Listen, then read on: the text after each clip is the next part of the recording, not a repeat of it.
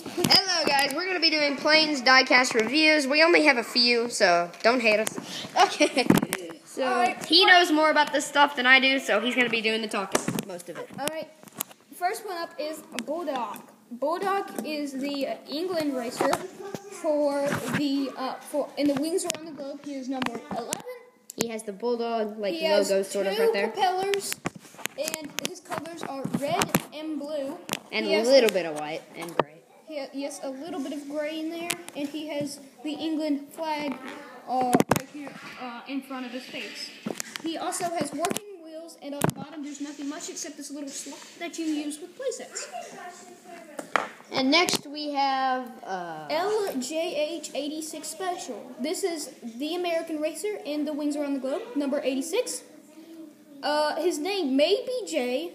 I don't know, but I call him LJH86 Special, which was on the package. Of course, he's if you do know red, white, and blue. If you do know his real name, comment below with the name.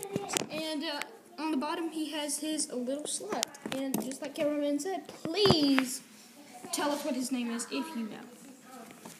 And here we have the main character in Planes Fire and Rescue, Dusty Crop. This is the Racing Dusty Crop Hopper. He is in orange, blue, and white. He has 3 propellers right there. And I don't know if you've seen the movie, but spoiler alert, he does have the Jolly Ranchers logo right there. And he does have an antenna and, of course, the Jolly Ranchers logo. He has working wheels and D7 right there, and only 7 on this one, not on that one. And he has a little slot underneath. Alright, guys, that'll be the cameraman, will you please do the ending?